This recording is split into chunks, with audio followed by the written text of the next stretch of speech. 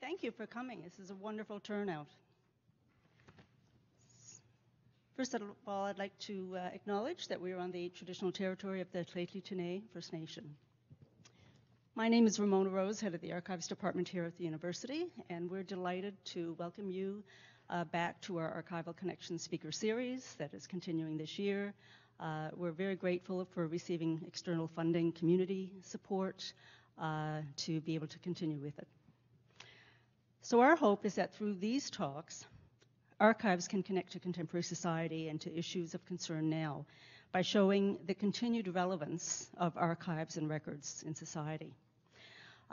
Just a word about next month's presentation. It will be in the same room, and it's a joint colloquium with the NRESI series on March 22nd. And we will be having Dr. Tom Osden Schilling, who's an assistant professor of Johns Hopkins University in the anthropology department there, give a presentation. He'll be talking about ethnographic research that he conducted among Bulkley Valley researchers and the concept of resilience.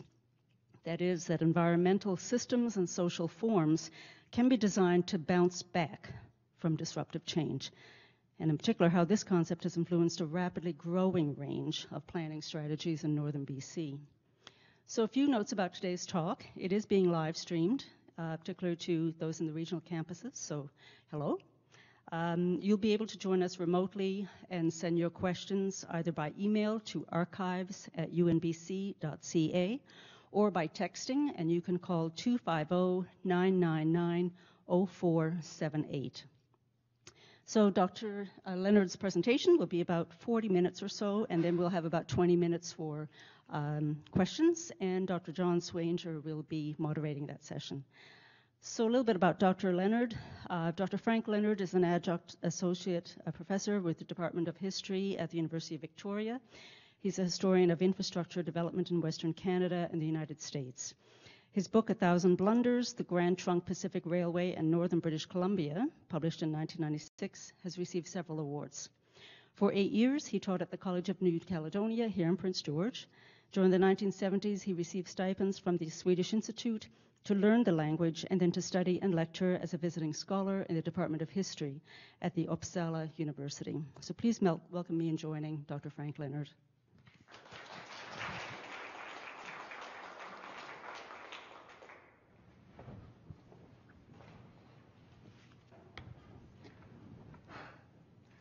Well, good afternoon, ladies and gentlemen. It's a real pleasure to return to Prince George, particularly when the weather's so good. I expect to gloat to my wife tonight about how our weather up here is better than hers in Victoria. Jag skulle vilja också hälsa lyssnare här som pratar svenska. Finns det någon här? Well, I've just at least tried to demonstrate to those who do speak Swedish, perhaps long distance, just how rusty my spoken language is. Even so, I want to begin by alerting you to one element of Swedish pronunciation. And this is for you, Steve. In Swedish, W is pronounced as V. Thus, Wenner-Gren, the protagonist in this talk this afternoon, Wallenberg, the most famous family of capitalists in 20th century Sweden, and Wallander, Henning Mankell's magnificent fictional detective. Now, if we pronounce the initials in bold at the bottom that designate the most important Wenner-Gren company in BC, WGBC, in English, not only do they sound like the call letters of an American Fox TV station in Mississippi, but they also require more syllables to pronounce. In Swedish, it is much quicker. VGBC, VGBC. And that's the way that Wenner-Gren and his subordinates talked about this company in BC. So from now on, I'm going to use the Swedish pronunciation of those initials because it's quicker, and now you know it. VGBC. As these maps from a series of newspapers and magazines in 1957 indicate, Wenner-Grenland was the designation of a region in northeastern BC surrounding the Rocky Mountain Trench, more or less, which had no clear geographic boundaries and no measurable extent. The name was coined by Vancouver Sun reporter Jack Scott during a visit to the area, which had just been revealed as the setting for an ambitious development program of Swedish financier Axel Wenner-Gren. The conceit worked in two ways. Obviously, the last part of the name, Grenland, rested on association with Greenland. Both domains were northern, cold, and remote, at least from Vancouver and Victoria. But Wenner-Grenland could also be associated with Wonderland, to which Lewis Carroll takes us in Alice's Adventures. Scott continued, "It begins to come into focus only if you happen to be sitting, as I am at the moment, in the heart of this immense tenth of a province, an Alice in Wenner-Grenland. When you fly by the hour down the broad wooded trench west of the Rocky Mountains, straight as a bowling alley, gazing ahead to new horizons, each embracing the potential kingdom of a Swedish gentleman who invented a vacuum cleaner, it all seems too fantastic to be reality." Spoiler alert, it was.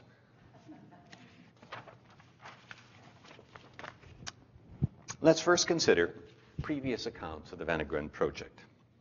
The dotted line in this image from the agreement of 1956, I cheated with a photograph from 1957, to the dam, is the traditional narrative, as I say.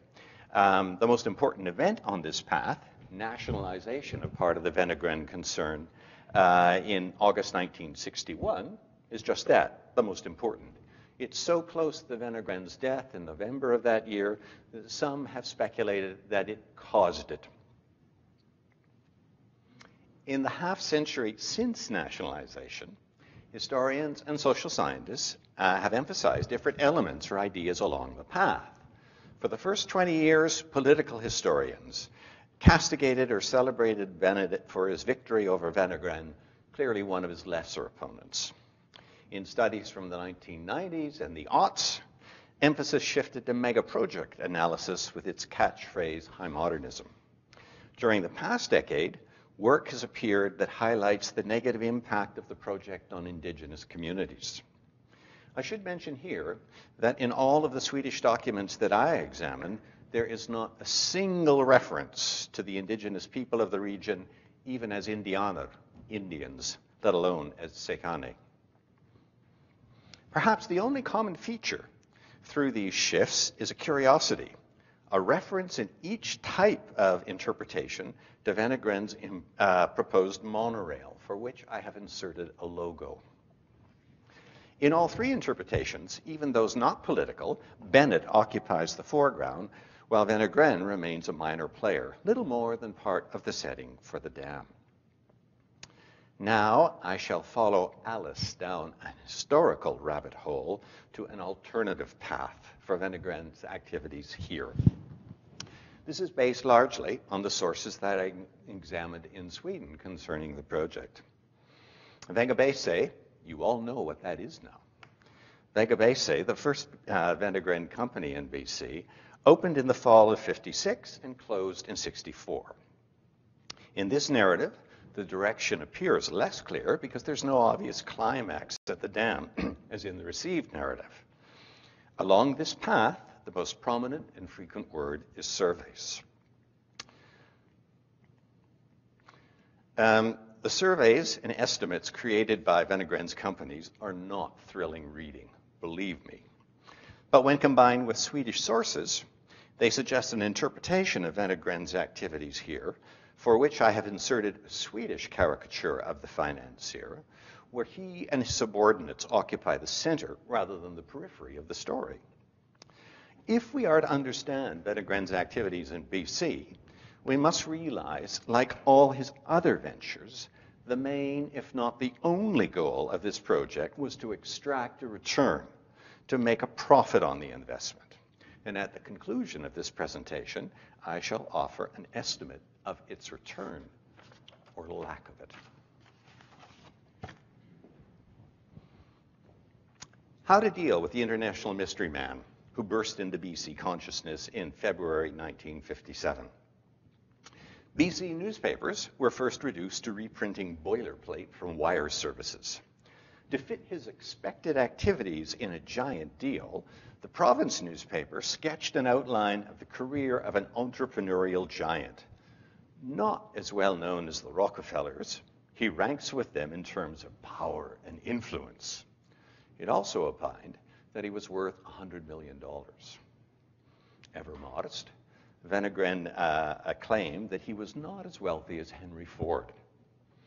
But the Sun described him as the Swedish Midas.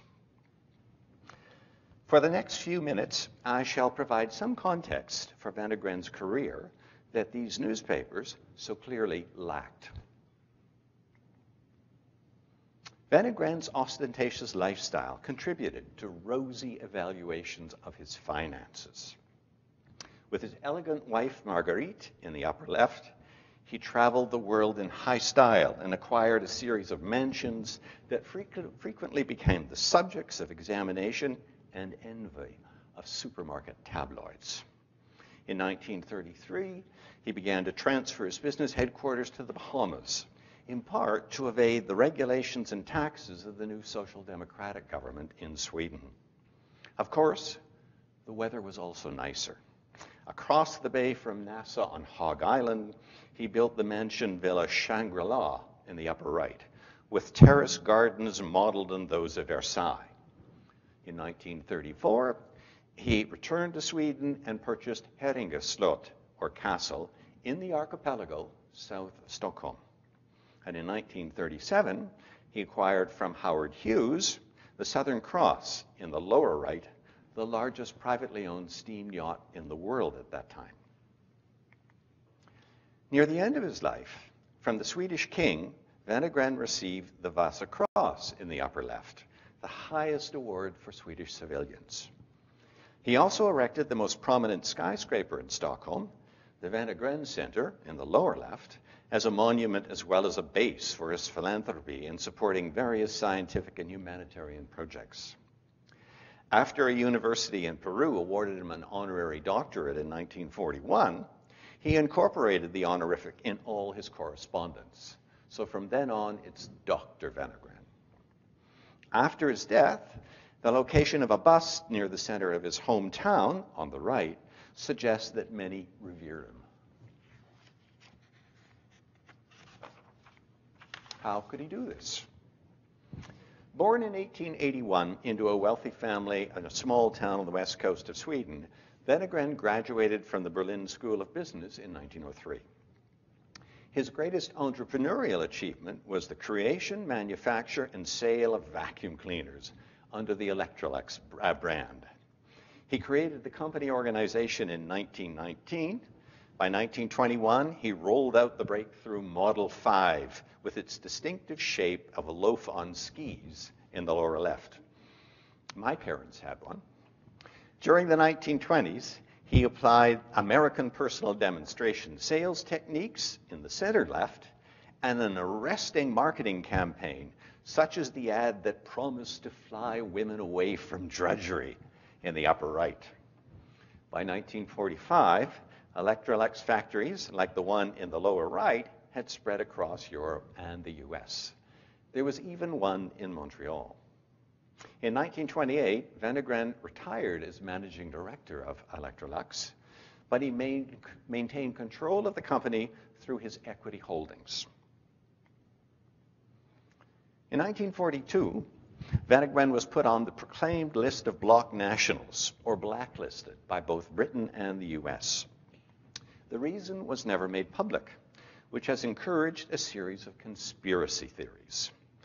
After a review of all of the documents in the relevant FBI and MI6 files, a Swedish diplomat contends that the financier's understanding of diplomacy was limited, and his attempts to find ground for avoiding war in 3 discussions with Hermann Goering were naive. In the upper left, I copy a part of Wenner-Gren's English summary of one of these discussions to that noted German agent, British Prime Minister Neville Chamberlain. The diplomat concludes that there is no hard evidence that merits blacklisting. It rankled Wenner-Gren for the rest of his life, however.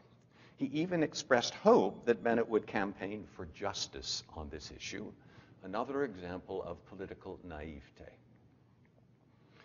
After the war, his investment decisions became less astute. In 1952, he began to pour money into a monorail company in Germany, Alweg, in the upper right, in which pardoned war criminal Alfred Krupp held an interest and which folded in 1964. In the early 50s, he also dabbled in computers in the US, which led to ALVAC, which had been billed as the early competitor to IBM in the lower right. Wenner-Gren transferred sundry elements of the business to Sweden, where he lost even more money. And he also invested heavily in a series of real estate ventures, both in Mexico and the Bahamas, in the lower left. For more than 30 years then, dividends from Electrolux shares provided a solid base for his other ventures. But after he relinquished his holdings in 1956, the same year as he came to BC, he became increasingly vulnerable. Okay, first set of numbers as well as another caricature of Wenner-Gren. The last one, and it's usually the bold one that I'd like you at least try to, not to remember, but it's the most important one of the series. This was done as a memo for his death estate a year after Wenner-Gren died. And of course, the value then was 15 million. The two below were created by different Swedish scholars, and I've just put them in because those are the only global estimates of Wenner-Gren's wealth that we have. Why is this important? Well, now, this chart indicates his wealth between those three black dots. The three black dots they're not certain, but at least they have numbers and figures to support some of what they estimate. The blue dots in between have nothing of the sort. They go up and down from the black dots according to my reading of all the sources concerning Wenner-Gren's business actions. I could change my evaluation of these blue dots next week by discovering an additional source. I hope I don't. But they strongly suggest that the actual range of Wenner-Gren's wealth was far below popular appraisals. So even if we were to jump a little bit more than that range there, from 10 million at the bottom to $30 million at the top, just think about what I said earlier. In its obituary for Wenner-Gren in 1961, the New York Times declared Wenner-Gren was a billionaire. Quite a difference, yes? All right, at last, that's the context. Now we apply that context to BC. Within this context, the most important individuals, besides the financier, who shaped W.A.C's opening and closing, are Bernard Gore on the left of the bottom photo. He was president of W.A.C. He was a Jewish lawyer from Poland who escaped the Nazis and spent the war in Britain, and then teamed up with a Swedish businessman to create an import-export building that shipped, amongst other things, Israeli fruit to Sweden. Gore frequently forwarded information concerning BC to Birger Strid on the right in the bottom photo. Strid was managing director of Fulcrum, Wenner-Gren's holding company in Sweden, as well as general manager and chief rapporteur for all of Wenner-Gren's projects across the globe. Both have been described as his lieutenants or as henchmen. They were clearly Wenner-Gren's subordinates.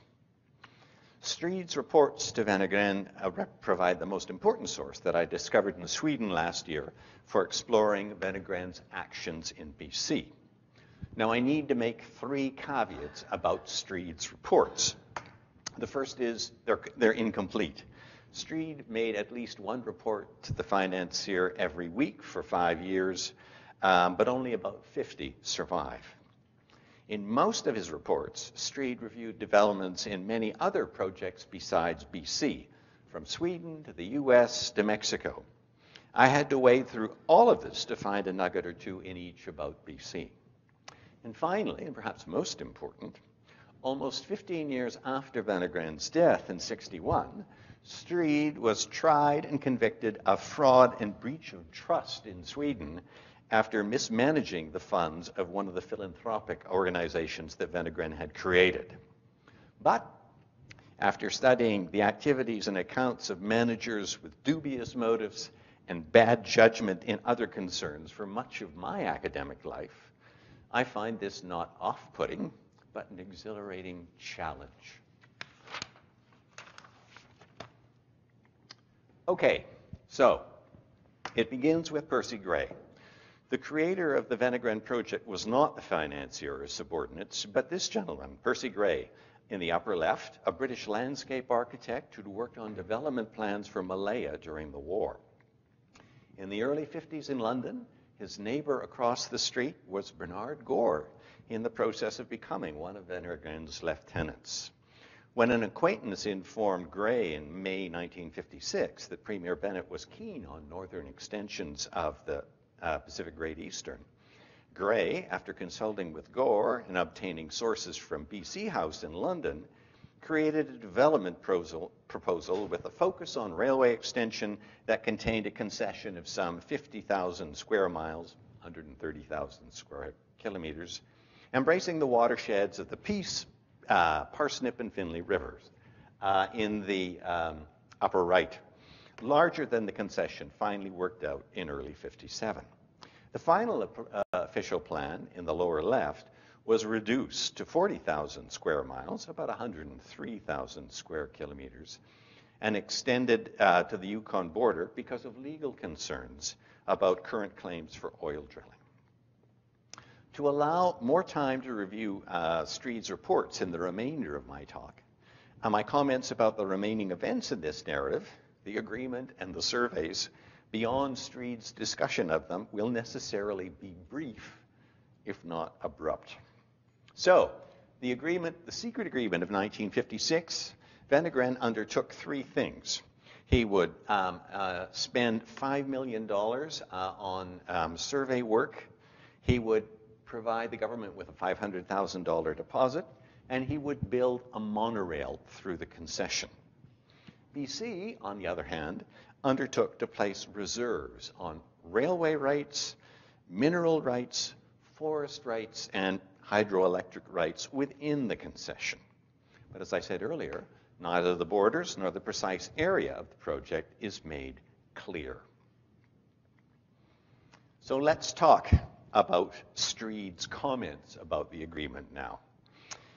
He wrote a letter to Wenner-Gren, this time in Swedish, in the same day that the secret agreement was signed in 16 November 1956. So Strid wrote, "Gore has done a brilliant job for us. All he promised has been included. We have all rights in an area between 50 and 60,000 square miles. Concerning the railway, we believe our experts can create a high-speed monorail here with large capacity. And because of the strategic value of the railway, we can count on U.S. transport, which already wants to extend the railway 50 or 100 miles. If we play our cards right, we can build the railway with contributions and loans from others." Concerning mining, Strid wrote, "The region is much richer than we believed. There is an enormous asbestos deposit." Of course, this was Cassiar, which will become the first large client of the railway, except that Cassiar was many, many kilometers west of the route through the Rocky Mountain Trench. About forests, he said, "Mature forests up to the Alaska border will provide a base for at least 3 or 4 large paper mills." But water power, he said the least, surprisingly enough. Only noted that an English or British electrical engineering firm had already approached Gore about doing surveys. Strid concluded, "There are enormous opportunities here, which will make the doctor very happy. We have a much better deal than we hoped for. We have all this for practically nothing." And this is a view that was shared by Norris a year later in a cartoon in the Vancouver Sun. I hope you can read the caption. It says, "A Mr. Wenner-Gren dropped by and, well, you know, the Premier's boundless generosity. And that's what remains of the legislative buildings after Wenner-Gren came. There's one more thing, though, that I need, one more remark that Strede made concerning the agreement that I need to point out right now. In his discussion of railways, Strede wrote Wenner-Gren, "I was lucky to dismiss Bennett's idea that we should buy the existing railway system for $70 million. We simply do not have that capital."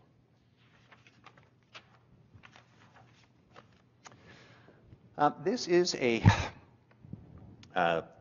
an attempt, rather, by the U.S. Finance Department to map the companies created and controlled by Wenner-Gren shortly after his blacklisting in 1942, and it indicates just how complex the corporate web was in the early 40s. The correspondence that I read hints that it was even more complex 15 years later as Wenner-Gren entered BC. So now let's talk about W.A.C. with a vengeance. On the right, I have a list of 5 companies that are connected with W.A.C. In Swedish, as opposed to English, we don't talk about parents and subsidiaries. We talk about mothers and daughters, much more familial. So the mother corporation, W.A.C., was not based in Vancouver. It was based in Nassau. It had $5 million capitalization, and it was completely controlled by Wenner-Gren and Gore. Pan American Corporation was a Panamanian company based in Nassau with bookkeeping in Mexico. Can you imagine anything more efficient? And it was Wenner-Gren's second holding company for all his concerns outside Sweden. The daughter corporations, Strede made a point of insisting, will stay under Bahamas guidance, and they will get their money from the Bahamas. The most important of which was W.A.C. Company Limited in Vancouver, but you can see very small, $100,000 common shares, also 100% controlled by Wenner-Gren and Gore. The third one, Stockholm, is even less, 100,000 kroner, about $20,000 more or less. I read the books in Stockholm, hoping I would get some real insights into how Wenner-Gren moved his money around. This is peanuts. All it did was there was very little in those books that I think is relevant here.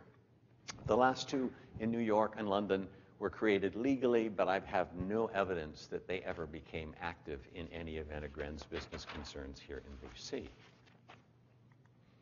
So let's talk about the meetings between Bennett and Wenner-Gren that took place first time in March 1957. And this is, of course, a staged photo, which I got from a book in Sweden.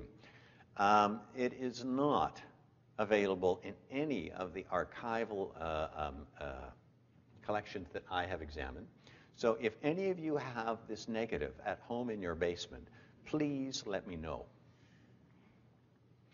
Wenner-Gren flew from Mexico City, where he had yet another mansion, to Vancouver in March 1957. And the first thing that happened were 2 press conferences, first in Vancouver and the second in Victoria, the Empress.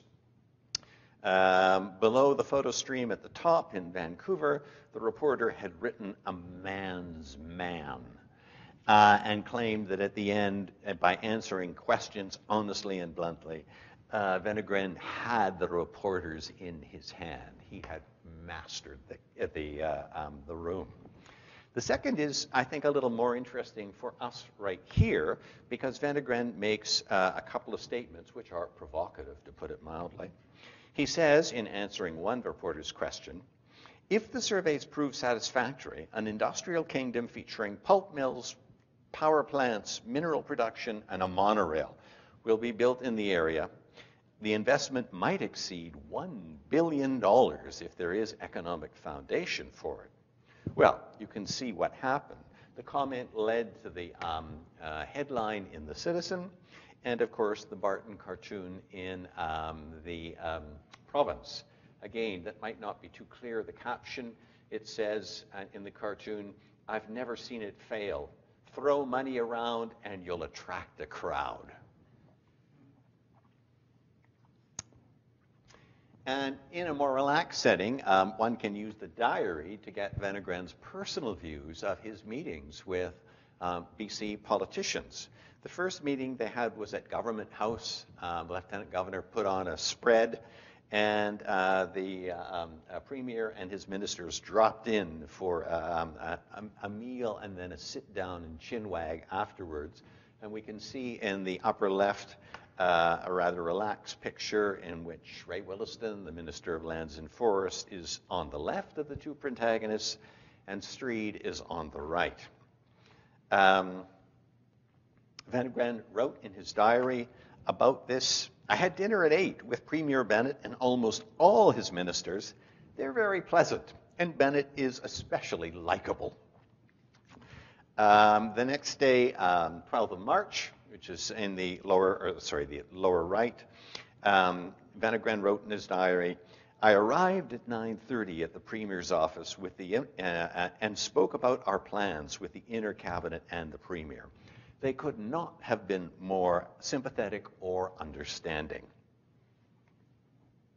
Of course, a prince needs to be seen working during these events, and Wenner-Gren made a couple of promenades. Wenner-Gren or his subordinates examined the Challenger relief map at the PNE on the right, and then inspected a diorama of an Arctic city on the left. What Wenner-Gren wrote about this was, all this intense activity really tires me out. So, I think that his comments about the trip, as well as the press conferences and the promenades, indicate that the encounter was about as superficial as a royal visit. Let's talk about surveys. The BC Archives has 4 different sets of published reports created by the British firm British Thomson Houston under the direction of engineer Ralph Chantrell in the upper left, which were submitted to W.A.C from the spring of 1958 through to May 1960. But the most important report was the first interim one, which was submitted in August or September 1957. This interim report first indicated the possibility of hydroelectric installations on the piece that could generate 4 million horsepower. It triggered the second agreement between Wenner-Gren and BC in October 1957, which called for a dedicated company for hydro development. Article 4 of that second agreement stipulated at least 2 Canadians resident in the province shall be members of the board of directors of the company so formed. Canadians shall also be given the opportunity to participate in the capital financing of the company. And as you can see by a picture of the directors at the bottom of this screen, the only Swede in the picture right at the back is Birger Streed. Everyone else is not Swedish. It appeared that Swedish control was receding. Not really. As the table on the right indicates, Wenner-Gren was very much in control of this firm as he was with W.A.C. That of the $9.7 million capitalization to begin with, Wenner-Gren and Gore control 86% of it. And even more astounding was that they managed to issue stock at a discount. That is, they paid 1/3 of what everybody else had to pay to get the stock in this company. This has been described as, lawyers use all sorts of words to describe this. It was very much in their interest. Mannering, of course, the president of W.A.C, defended Wenner-Gren's control, but skirted the discount, mentioning to a radio host that since Wenner-Gren's interests have already spent $2.7 million on surveys when PRP was created, it was only natural that Wenner-Gren held the majority of shares. And what could be more natural than holding the majority of shares? So Street's comments. So that's why he's back with Wenner-Gren here. First one is one of the few letters by Wenner-Gren in this correspondence. So Wenner-Gren is writing to Street, and he's writing in English. And he says, Wenner-Gren says, it's unthinkable to give up the BC project, even if it will be very difficult to finance. Even if we must sell certain assets far below their value, we would rather do this than reduce our activities in BC. Surely we can supply money required to complete the surveys. 2 years later, Street reported to Wenner-Gren, Chantrell's latest report has convinced BC and the Canadian government that the peace must have priority over the Columbia. Just because I sold 500,000 PRP shares today for $1 does not mean I think they have a higher value in the future. A month later, Street reports a conflict with Bennett. Bennett had informed Gore that he was worried about the fall election and that he risked losing on the ground of his contacts with Wenner-Gren. References were made in the discussion to Wenner-Gren's blacklisting and Krupp's investment in the monorail. But these were not new, so that they had appeared in other reports before this one that I read. Bennett more or less required that we sell out our shares in PRP. Gore came back and reminded Bennett instead of all that W.A.C had done for the province and underlined that Bennett should be thankful to Wenner-Gren. A year later, in March 61, Street reports that we still have debts for the surveying firms, but it appears that PRP will go public on the stock exchange later in the year.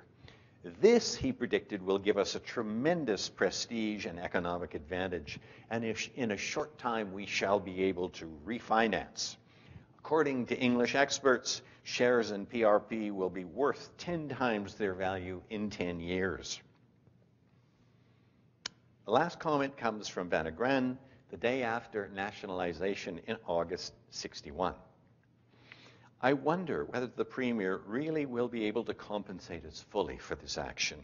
It was through the Peace River enterprise that we should make our big money in BC, and which, at least to me, was the main attraction for our entering the BC venture. Now, Street had, Wenner-Gren had written this to Street in English, but in the margin, Street makes a note, and he writes in Swedish, fel, which means wrong.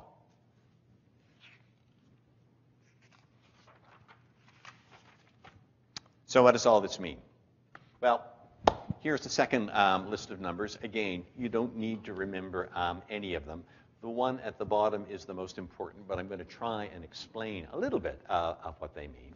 At the top was the expenditure that W.A.C had made on surveys before the creation of PRP. They spent $2.7 million.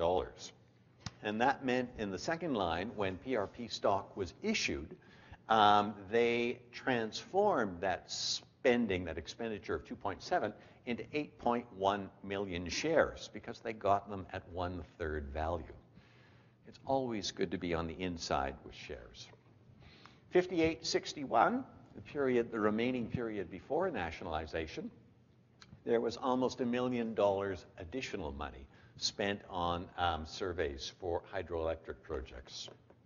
But during that same 3-year period, Street and others had managed to sell Wenner-Gren shares, 3.1 million of them, but they sold them not at 33 cents, but at par, $1.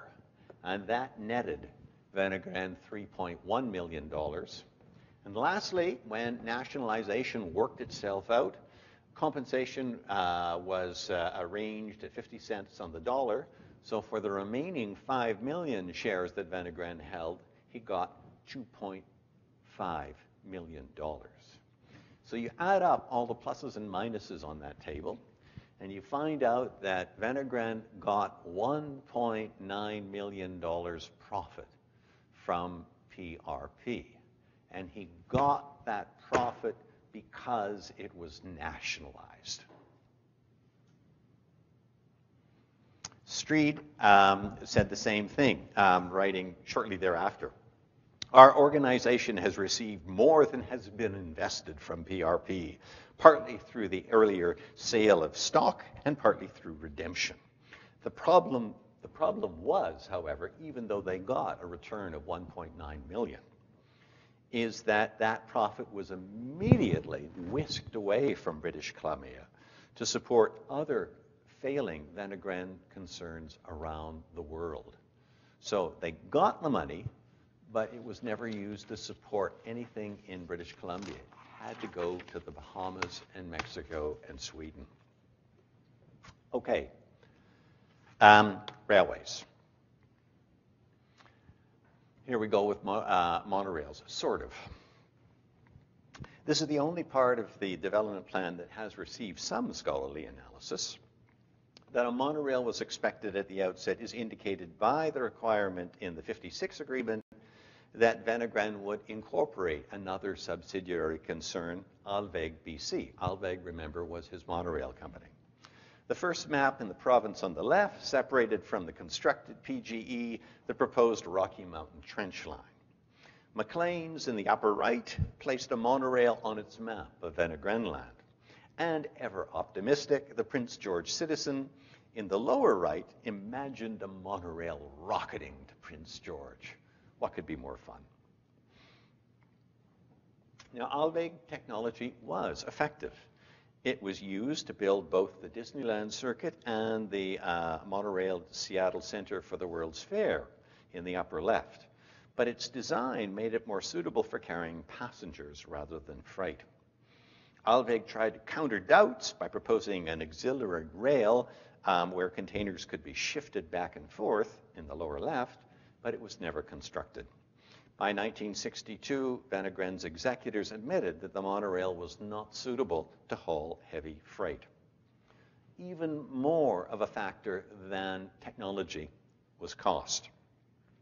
When an engineer, a monorail engineer, accompanied Wenner-Gren to his meetings with Bennett in the spring of 1957, he did a quick calculation to suggest just how much a monorail would cost. He suggested that for the 650 kilometers for the Rocky Mountain Trench, the average cost would be more than $300,000 per kilometer.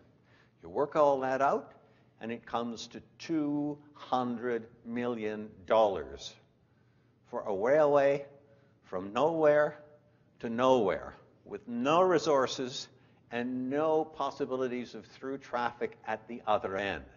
The $200 million figure, estimate, is more than all of the railways in British Columbia, not just the PGE, but the CPR and the CNR as well, were evaluated at during the 1950s. What a deal. In place of the monorail, then, very quickly, W.A.C decided that a conventional railway line was necessary, and it would be built not on the Rocky Mountain Trench line, which was going to be, of course, flooded. It would be built, built west of the Rocky Mountain Trench, under the direction of New York Transit Authority engineer S.H. Bingham on the right.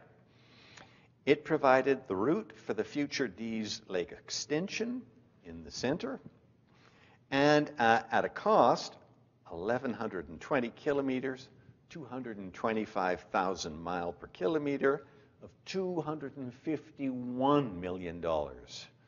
So the original monorail was $200 to get to the Yukon border. This improvement was $250 million to get to the Yukon border. That's good business. Streed wrote in 1959 that we are going to begin the survey in May of that year, and we will reach the Alaska border by September. In 8 sections with 2 helicopters, he expected the cost of the survey to be $300,000. A year later, he had to change his tune. The development continues to be very promising, he wrote Wenner-Gren. We have created a separate company with 5 partners with 20% each.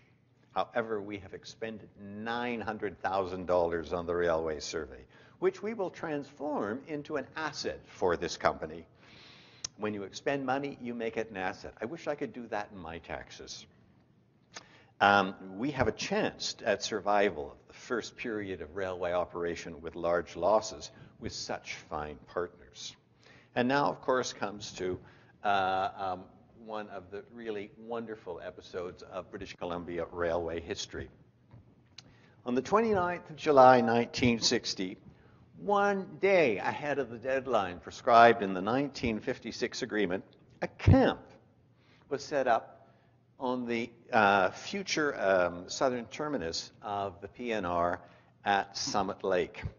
Camp is in the lower right, and a podium was constructed as well, which you can see in operation in the upper left. Gore, the president of W.A.C, announced from the podium, "Very few believed that the day would come," but it did.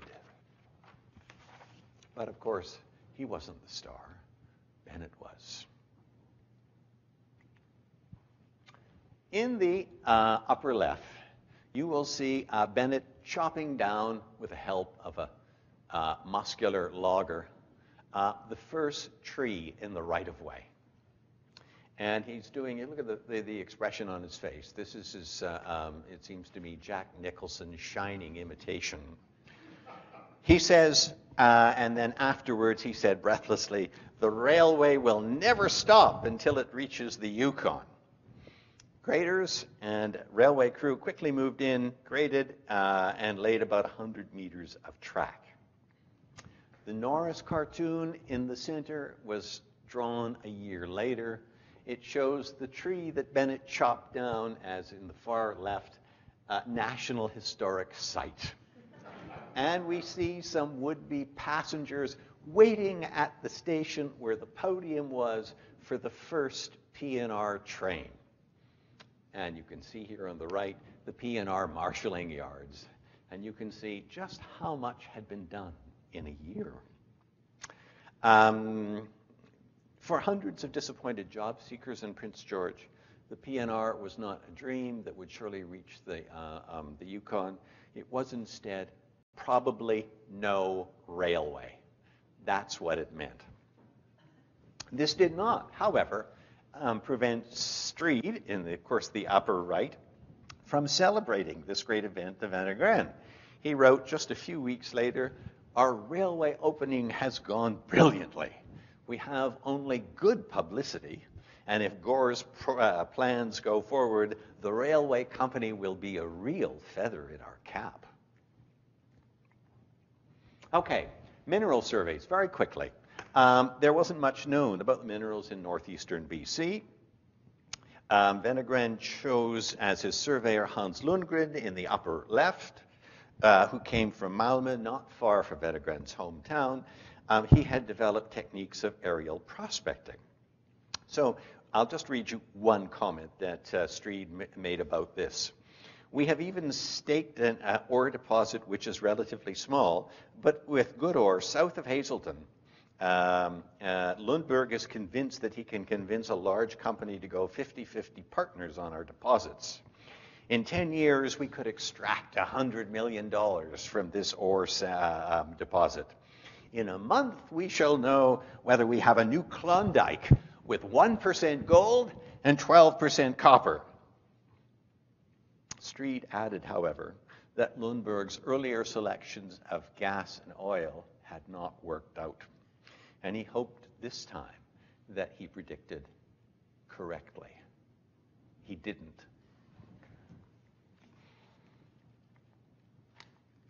And just one comment about the forestry surveys. There's less about the forestry rights than any other. In 1961, just a few months before nationalization, Street wrote to Wenner-Gren, "In May, we can have a forest license from the government, but the price is $300,000. It could be sold for $2.5 million, according to Gore. If we keep it together with our license for PRP, that's the hydroelectric company, it will be worth much more. Let us do all we can to obtain the necessary $300,000. Our friend is most positive 3 of the world's largest firms are ready to join us. A month later, Gore, in Streed's correspondence, wrote to Wenner-Gren, "Except for planning, we cannot do very much as we are handicapped here by a complete lack of money. To finalize the forestry concessions, we need about $300,000, and we simply have not got it." Okay, last set of numbers. We need to talk about estimates. What happened in British Columbia? You already know what happened to PRP. Wenner-Gren had made a profit of $1.9 million. When he died in 1962, his executors assigned a book value to W.A.C, everything that remained at $2.6 million. But I had no idea, how did they ever reach this number? Because one of the people that was the executor was a good friend, Streed, who you know so much about and seems ever so reliable. So what I did was I looked through all of the numbers that Streed had written to Wenner-Gren, and I put them into a list. And then what we get are a whole set of expenditures: mining, timber, railways, and then expenses. Our expenses are always wonderful. And we get $2.5 million and change from that. So these expenditures were what created the book value. When in doubt, I'll do this when you're doing your taxes this year. Always make your expenditures into assets. It's a great thing to do, and this is what Wenner-Gren excelled at, and so did his executors. So that this is what was there after Wenner-Gren died, but this money had simply been thrown away. There was never any significant attempt to develop either minerals or forestry. Wenner-Gren's, the companies that were there simply did not have the money even to begin to develop these things, let alone complete them. So ultimately, finally, what's the profit and loss? Well, if you've been following my numbers, I hope I got them right, from PRP, Wenner-Gren had made 1.9 mil. However, W.A.C, after he died, had lost 2.6 mil. So that meant all of the effort in BC had led to a total loss of about $750,000. Right. So what does this mean ultimately? BC did not bankrupt an otherwise financially sound Wenner-Gren enterprise, as one historian maintains, because the entire concern had been spiraling downward for several years through a series of bad investment decisions. The small return from PRP did not reverse this direction. The manner by which 2 Wenner-Gren companies in BC reached opposite outcomes, profit and loss, is simply one fascinating example of a much larger case of business failure. In February '61, about 6 months before nationalization, Wenner-Gren wrote in a letter to Streed in an afterthought. In the letter, Wenner-Gren had talked mostly about real estate in the Bahamas. But then he changed his mind and wrote about something else. He said he informed Streed that he, that is Wenner-Gren, had bought a silver crown for his wife Marguerite as a Christmas present. "I should have paid the dealer 3,000 kroner long ago, about $500. But I wait until he writes about the matter, and then we say that as he has not presented the bill, we have forgotten to remit the money." Petty debt evasion is hardly the action of someone the New York Times describes as a billionaire. That the larger case of business failure remains little studied, I think, is the result of legal obstacles, ideological inclinations, and organizational inertia in Sweden. Wenner-Gren's activities, both in BC and elsewhere, deserve better. In a letter that in English that Wenner-Gren wrote in April '61, he looked forward, he informed Streed, to more good news from BC, 4 months before nationalization. But in a postscript to this letter in English, Wenner-Gren scrawled in Swedish, and it really was a scroll. perhaps we should continue to fall back, even in BC, so that we can finally get off this never-ending treadmill, which really begins to exhaust me. Tack så mycket. Thank you so much.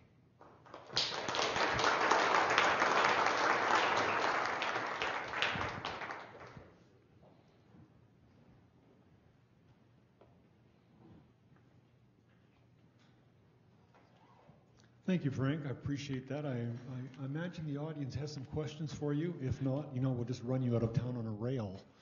On a monorail, no less. A question just to start. At what point does someone like W.A.C. Bennett, or indeed the folks around W.A.C. Bennett, begin to suss out that this is a BS deal? Well, Bennett is quite smug in his oral reminiscences with David Mitchell. He said the BC government never gave Wenner-Gren any rights, that they never gave the resources of BC away. They just allowed Wenner-Gren to have first dibs. And therefore, when these things went down the tubes, except for PRP, they said, well, we knew better even if Wenner-Gren did not. So he's quite smug, and I guess rightly so, that he perhaps had a better sense of how this might work out certainly than somebody like Streed did at the outset. Good. Questions from the crew? Folks, here's your chance. Any queries, questions? Yes. Sir. One quick one, that just looking at the sort of vacuum production, yes. Have you ever speculated on the similarities between Wenner-Gren and Dyson? No. No, but there is, of course, well, you may know this and you may not know, that in the 1970s, long after this, in the early 1980s, in Britain, Electrolux, of course, had a factory in Britain as well. And so they decided that they needed a snappy ad campaign in Britain. So on TV, for a number of months, there was an ad campaign, and the logo at the bottom said, "Nothing sucks like Electrolux." I'm sure Dyson was envious. Any other questions, folks? Ted. So is that the sum total then of the association between this man and Nazism? Oh, there's lots. I mean, there are conspiracy theories. There are all kinds of things, Ted. But that much of this has to do with things that were really outside the documents in the FBI and the MI6 files. There are all kinds of conspiracy theories, good and bad, but there's no evidence for this in the files at the time. So it's not that I want to say that they're worth nothing. It's just that we don't have evidence about these that strike me as being, part of the decision to blacklist. Anything else, folks? Please, sir. Remember as a kid hearing a lot about the Wenner-Gren project growing up in Vancouver, and there were people who thought it was a great idea, that it was going to be the salvation of the North, and other people thought it was just all flim-flam. And people would talk about how there was going to be this big project in, what was then Southern Rhodesia, and it just fell flat because he couldn't deliver the money, and they thought he would do it again in BC. In your opinion, was there ever any hope that this was going to go anywhere? Is this a really viable business plan? No, I don't think that. Were there other motives for him doing this? Well, I think that the other motive is what I suggested at the outset, which it seems to me business historians have been too lax about. I'm surprised how much is written academically about business history, in which these historians do not deign to deal with the vulgar subject of money. And it seems to me that if we are going to understand what happens here, and in many other cases as well, we have to consider money. There was no possibility that this would ever get off the ground in the way that Canadian newspapers and people in BC had envisaged it, just because Wenner-Gren did not have the capital to do it, even if he had the intention. His only goal was to make a profit. And if we forget that, we just don't understand what this is all about. Other questions, folks? To do the standard social history question, what does this mean for understanding Northern British Columbians? Do they see this as finally we're getting our deliverance? Do folks buy in? I mean, the citizen is terribly excited about the possibilities of this. Do they buy it hook, line, or sinker, or are they just hopeful that, well, finally we're getting our due? I think it's a long-standing view in BC that boosterism goes back at least a century, and that people who are living on the margins in some respects, hard-scrabble existence, are desperate for something. And what Wenner-Gren promised, particularly in these images of the monorail and the futuristic dams and so forth, it was bringing the region into the modern stream. So not only would northern BC catch up with those nasty people in the lower mainland, but by having this incredibly futuristic monorail, it would surpass the lower mainland, and that it would become kind of center of British Columbia rather than those people down there. And that's been a long-standing view in BC, as I think a lot of people here know, long before Wenner-Gren. And I think one can make the case that it remains a long-standing view in BC long after Wenner-Gren. Sir, oh, horse, please. The world needed a lot of rebuilding after World War II, and we had the resources here. Did any other people identify those potentials, or did even his behavior draw attention to northern BC and accelerated the development? Okay, I'm just not certainly the activities drew attention to northern BC.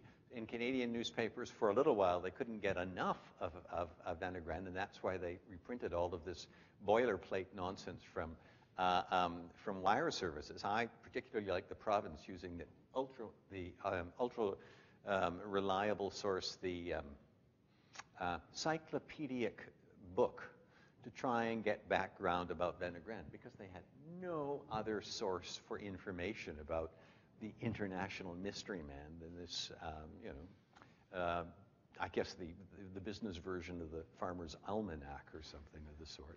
And what is really interesting is that the mistakes and the misinterpretations that Canadian newspapers make about Wenner-Gren are, I think, matched and sometimes exceeded by the way Swedish newspapers talk about British Columbia. It really is like it's the end of the world. They have maps where they're not quite sure where Vancouver is, and Prince George. Well, I mean, wasn't he somebody in the royalty or whatever? What has this got to do with anything? So that it would be a fun exercise. At least I think it would be a fun exercise to compare the mistakes made in Canadian newspapers about Wenner-Gren and the Swedish project with Swedish reaction to this as just at the end of the earth. Sir. If we sort of accept that his plan was to make money by selling shares as opposed to make money by running a railroad. Yes. Where was his target audience to sell these? Was it European investors? Yes. British Columbian investors? No. It was I mean, there are stories in the business press, and we all know how reliable they are, where reputable financial houses in both Britain and Europe were just salivating to get part of PRP because they thought it was going to be the big winner. But of course, when they bought in, they had to buy them at full value, $1 a share. So Wenner-Gren and Street could say, "Oh, I'm just so sorry, I have to sell you these 500,000 shares. It only means I'm going to make $1.2 million out of them, but I really am sorry that I have to let them go because I want to hold on to them." I don't think that was the case. That was a much better way to make money than to try and develop the North. Go. So I'm wondering if we can see some historical continuity here. The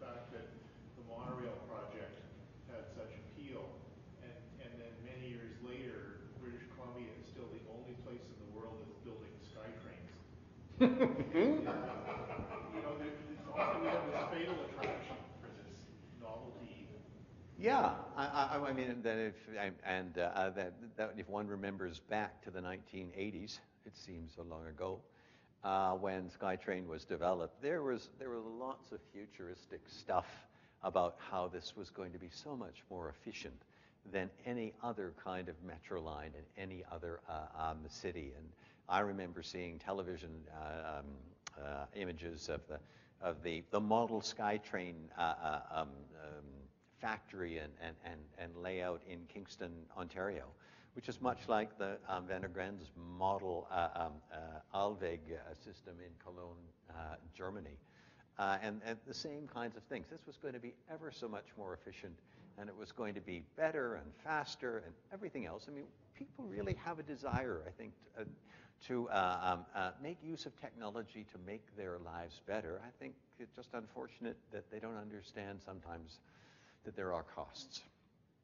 I think there's a episode of The Simpsons that deals with this, actually, for those of you who get the cultural reference. Perhaps we're nearing the end, but I do want to ask a question about kind of closing the circle. Your original research was on the Grand Trunk Pacific and how it was supposed to deliver northern British Columbia to the world and the world to northern British Columbia. Is this then the late 1950s and 1960s version of that story? Except, of course, there wasn't, in Wenner-Gren's case, there wasn't nearly as much capital involved. So the ideas, I think, between Wenner-Gren and particularly Street, I suppose, and Charles Hayes are similar, but Wenner-Gren didn't buy a ticket on the Titanic. Maybe it would have been better if he had. All right, folks, I think that's enough, and Frank has probably earned his dinner. So on behalf of the group, I'd like to thank you very much, Dr. Frank Leonard. Thank you.